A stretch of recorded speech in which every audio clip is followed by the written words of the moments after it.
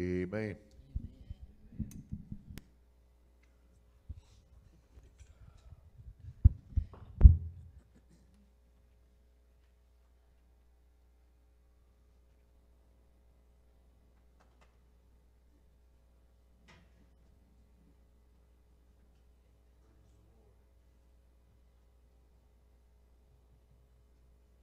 God is good.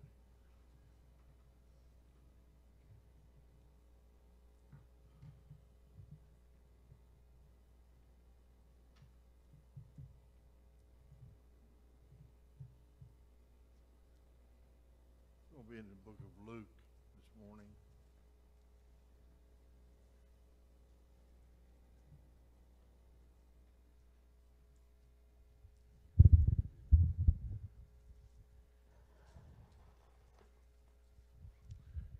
We want to welcome anybody that may be watching this on Facebook or YouTube, and we do.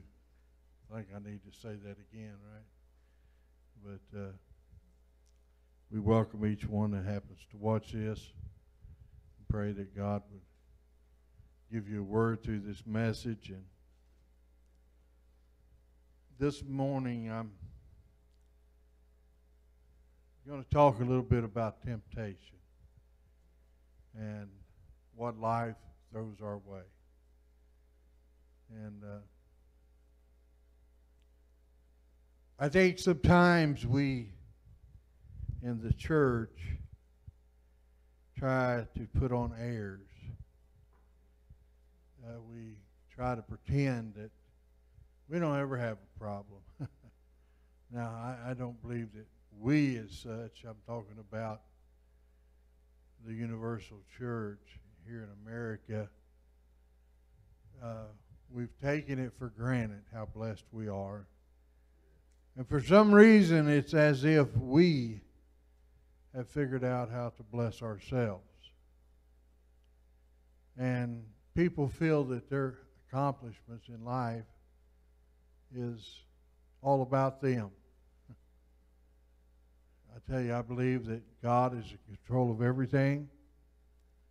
I don't believe there's anything that happens that's without God's knowledge. There's a lot of things that are done that aren't done right. There's a lot of things that are done good. Our Sunday school lesson was kind of a little on this line this morning too, but if y'all would stand with me, I'm going to read the first two verses in chapter 4. Amen. And Jesus, being full of the Holy Ghost, returned from Jordan and was led by the Spirit into the wilderness, being 40 days tempted of the devil. And all those days he did not eat nothing. And when they were ended, he afterward hungered. Let us pray. Father, in the name of Jesus, Lord, we come to you in the name of the one that was without sin, in the name of the one who overcome temptation and conquered it. Father, I just pray right now, God, that you would just speak to each one of our hearts and let us have an understanding that temptation in and of itself is not a sin. It's that we indulge in the temptations of this world, that we become sinful. Father, hide me behind the cross this morning. Lord, just give us a desire and an anointing, Lord, to bring this word forth to the church. Father, as you would have us speak, Lord, let us hear. We ask all this in Jesus' name. Amen and amen. You may be seated. Now this morning, the first thing in chapter 4 of the book of Luke, it identified the anointing that was on Jesus. He went anointed into the wilderness. People often say to me, Brother Mike, how come when I get blessed so much, how come the enemy then tries to attack me the hardest? Why is it when we have an awesome service or the Lord moves spectacularly in my life that I find I'm bombarded with the enemy's thoughts and things of this world? But I don't want you to count yourself strange, because we have one here by example, being the Christ, the Son of God, God in flesh, who went through the same things that you and I go through. I don't believe there's a temptation in this world that Satan didn't try to throw his way to get his attention to worship him. Now, I want us to understand Satan was the very one that was cast out of heaven, Lucifer, that he had no authority there no more. He just accuses the saints. Satan is just your accuser. Okay? He is not your Lord. He is not one that you worship. Matter of fact, I don't even think he's one that we should fear. We need to fear God, the one that's going to judge us. Amen? We need to fear him, and we understand as long as we walk in the anointing of the Holy Ghost, amen, there is nothing that the enemy can bring our way that can give us up to sin, okay? I know a lot of people, they think, well, Brother Mike, I keep having these reoccurring thoughts. I keep struggling with thoughts in my mind. Let me tell you what, thoughts doesn't have to be put into fruition. In other words, you don't have to practice what thoughts that are coming in to your mind, because we are more than conquerors through Christ Jesus. Amen? More than. Praise God. So I don't, I wish we had a lot of young converts here, because I really believe that this message is going out to those that are young in the Lord. Thank God we got one here, all right, two here, maybe three here. Praise God. But I want you to understand that as we learn and become more confident in our faith, we learn how to bind and rebuke the enemy when he comes at us. Okay? Now, Satan caught Jesus at one of his weakest moments physically. I don't know if y'all have ever fasted for a period of time, but it's not easy sometimes. The Bible says he went without food for 40 days. Wow. Now that whole time he was fasting and communing with the Father, there was a third party showed up, which was the devil. Amen. It says, after he returned from Jordan, he was led by the Spirit. In other words, the Holy Ghost told him to go and fast and commune with the Father. So he went. He was obedient to the Lord. Being 40 days, he was tempted of the devil. For 40 whole days. I've had people tell me, and I've repeated this before, that once they got saved, the devil never bothered them no more. Well, let me tell you something. I don't think you know the Christ that I know, because the adversary that comes against us is the very one who wants to take us to hell. Okay? He wants to win our souls. And it says after it was ended, he afterwards hungered. Okay, he realized his need for food after 40 days. Now, he must have been having revival in the wilderness. Amen?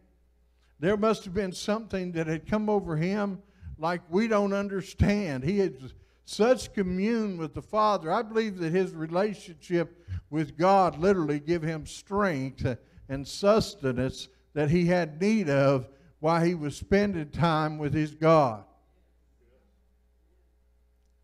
People say, I fast. Well, how do you fast? You go around moaning and groaning because you're hungry? That ain't a fast. All right? Fast is when you set aside time, amen, to be in the presence of God. I believe in fasting. The Bible teaches us we should fast and pray.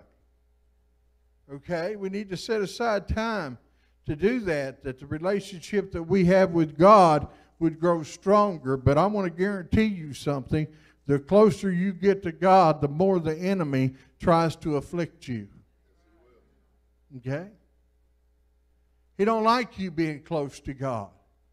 But you have to make up a determination within your spirit that no matter what the enemy wants, I'm going to choose to get closer to my God. Amen? And it says that the devil said unto him, if thou be the Son of God, command this stone that it be made into bread. Now, Satan knew who he was. But he was trying to create doubt in the flesh. Jesus was born of the flesh. But remember this, the Spirit of God was still in him because he was God, yet he was man. But Satan, he puts the word out, if you be the Son of God, command that this stone be made into bread. Brother Ray, he could have done that at any time. He could have spoke to any rock and turned it into bread, because let me tell you something, everything that was here he created. It says there was nothing that was not created by him. Wow. When we think on that, and then Jesus answers him saying, it is written. What does that mean? It is written to the house of Israel. It is written of God. God has made this command, amen, and determination that man shall not live by bread alone, but by every word of God. We need to be living in the Word. Okay? The more of the Word we get in our spirit, the more of God and the closer relationship we have with our God, our Creator. And Jesus answered him, saying, it is written that man shall not live by bread alone, but by every word of God. Then the devil, all right, Satan didn't quit. He didn't quit tempting him. He didn't quit trying to steal his mindset. He didn't quit trying to get his attention so he could go another direction than what God had intended for him to do here on this earth. He says, then the devil took him up into a high mountain and showed him, boy, oh boy, all the kingdoms of the world in a moment of time. Satan literally took him to this place where he could see all the kingdoms of the world. Everything. There wasn't nothing that he didn't see. And then the enemy goes on and he says, and the devil said unto him, all this power will I give thee, and the glory of them, for that is delivered unto me, to whomsoever I will give it. If thou therefore wilt worship me, all shall be thine. I'll just give it all to you if you'll just bow down and worship me. How persistent is the enemy? Very. And as long as we listen to his lies, as long as we listen and don't come against, amen, the words that Satan speaks to our spirits, amen, we can overcome it through and by the name of the Lord Jesus Christ. Okay? Then Jesus answered unto him, get thee behind me, Satan, For it is written, thou shalt worship the Lord thy God, and him only shalt thou worship.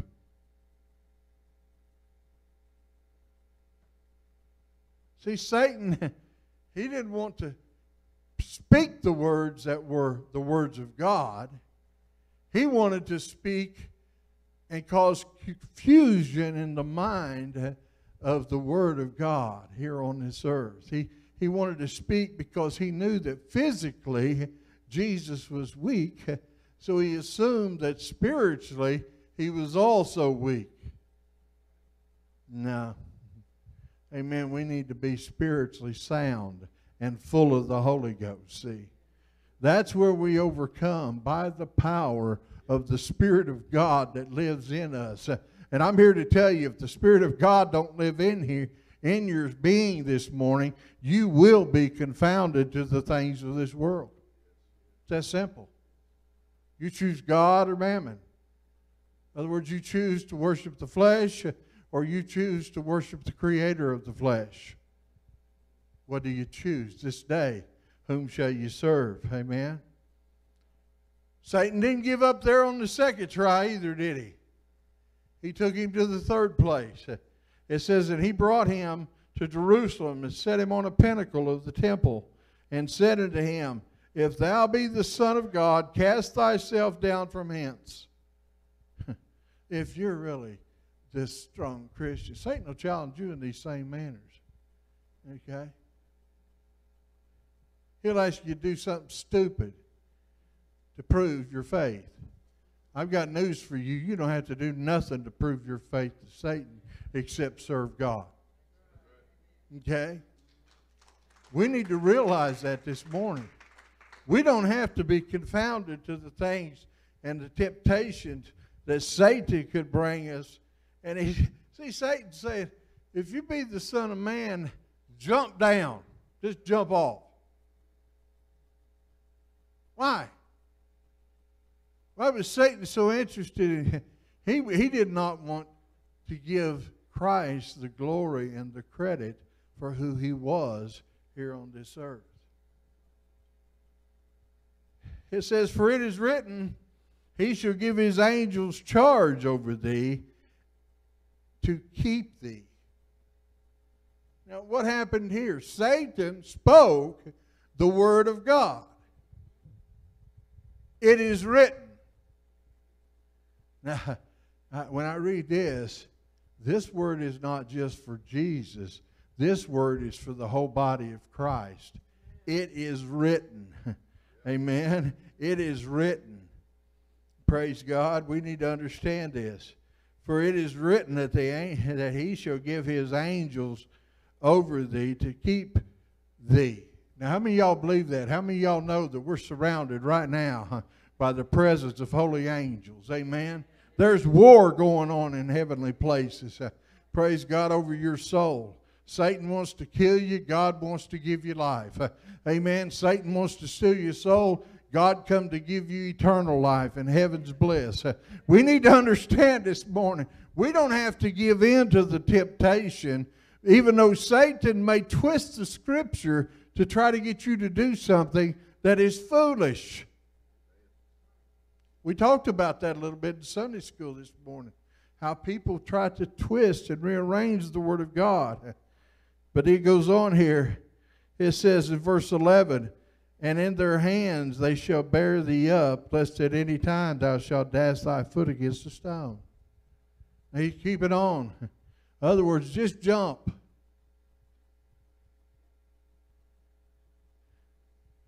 I was reading a book one time, a bunch of young people. They had been to this revival, and they thought they had strong faith, and they went out to a pier. And it was a bad storm out in the ocean, and they'd walked out to the end of the pier, and they thought they was going to walk on water. Okay? Oh, they thought the Lord was, they was all eat up with God. They'd read the Scriptures about Moses parting the Red Sea. They'd read the Scriptures where Jesus walked on waters. They'd read the Scriptures where Peter had walked on water. Amen. They thought their eyes were on Jesus, so they jumped off the pier trying to walk on water, and every one of them drowned.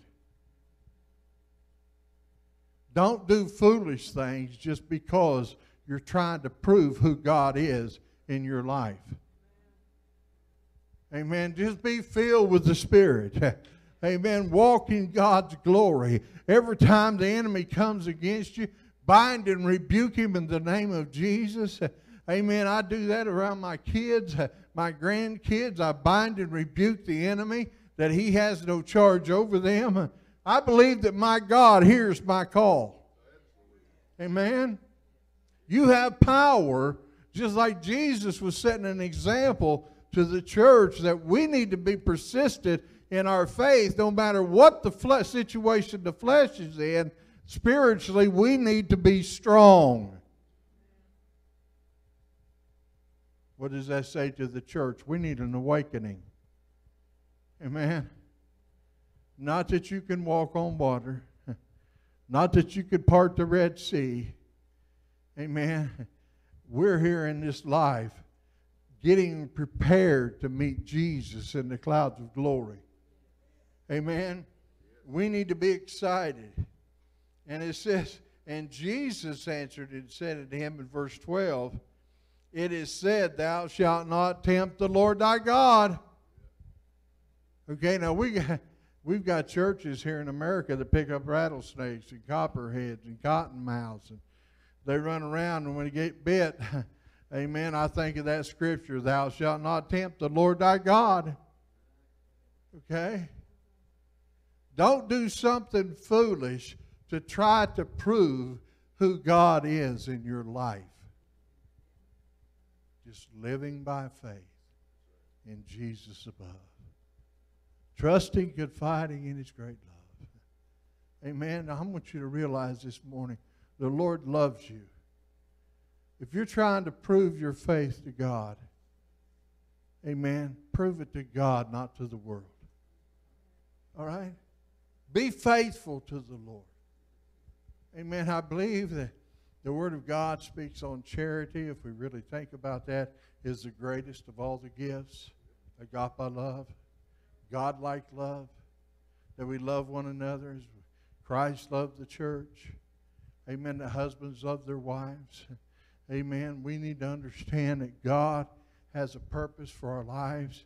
And if we're a changed individual, church, we need to start living like we've come out of a fast in the wilderness, full of the Spirit. You said, Brother Mike, I just don't seem to have the power. Amen. The power is not of you, it's in you. It's the power of God that lives in you that will help you overcome and conquer. In verse 13 it says, and when the devil had ended all the temptation, he departed from him for a season. Amen. It wasn't for a period of time before he come back.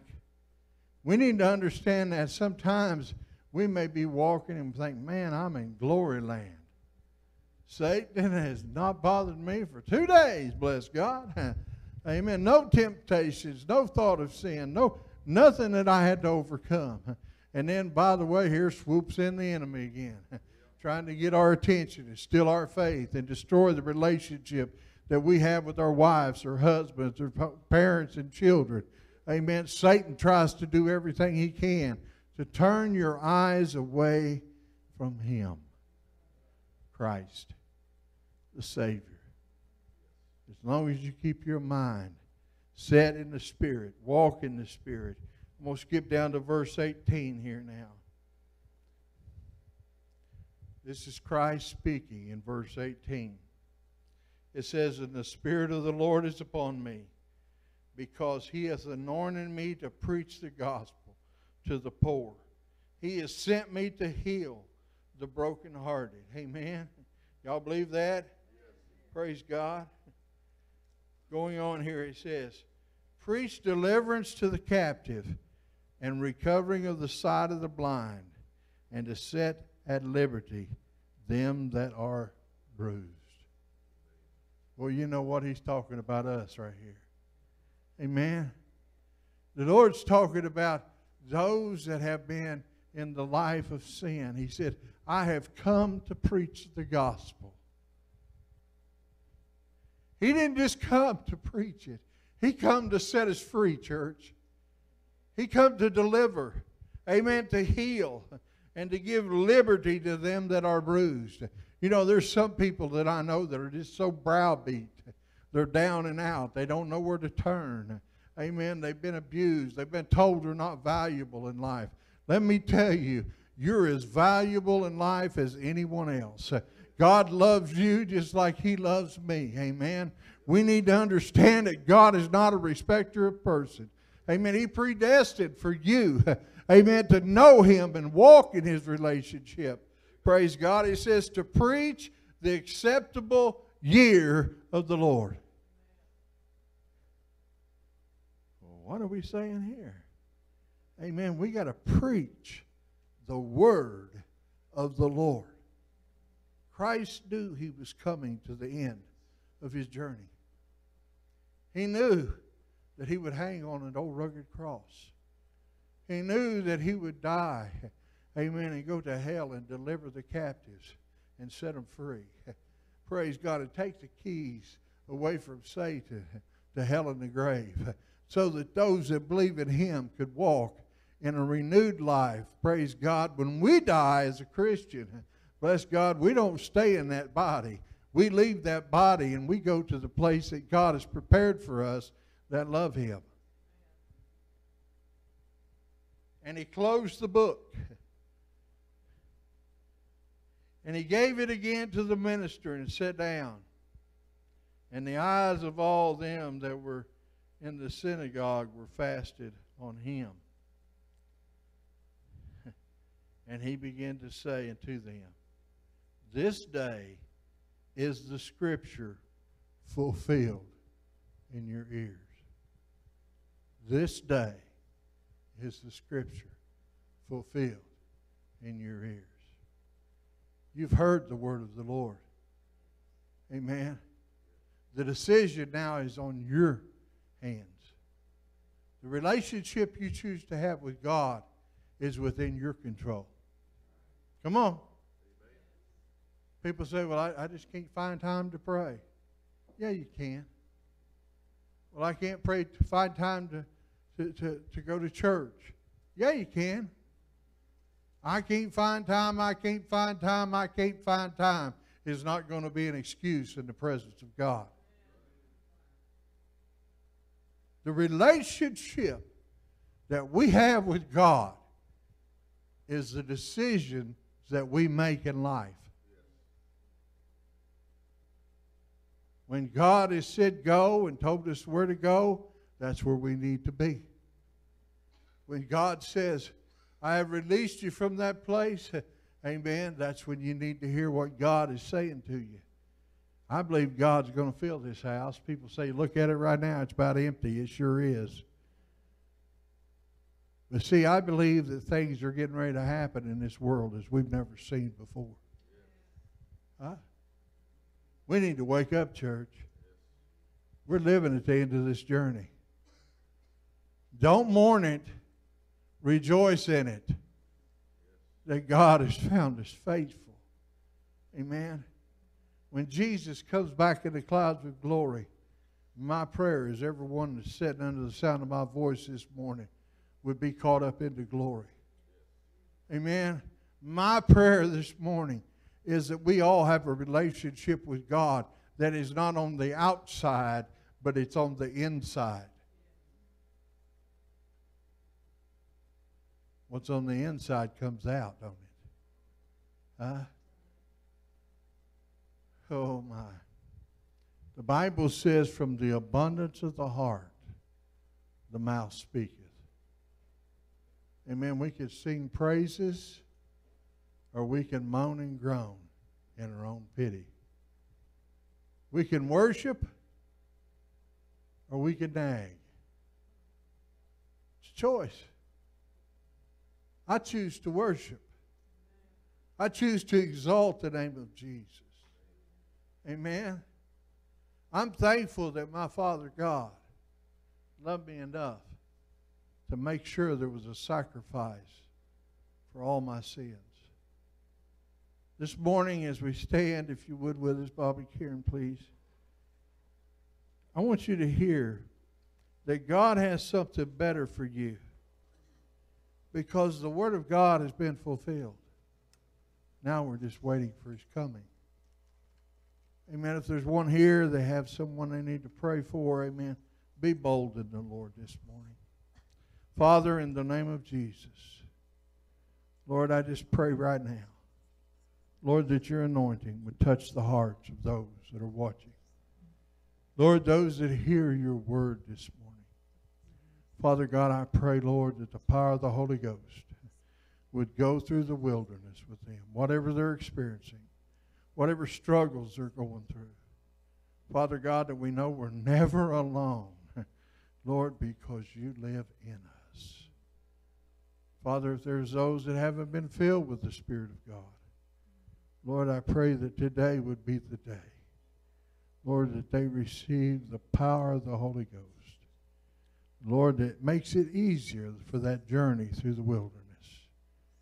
Father, we ask this in Jesus' name. Amen.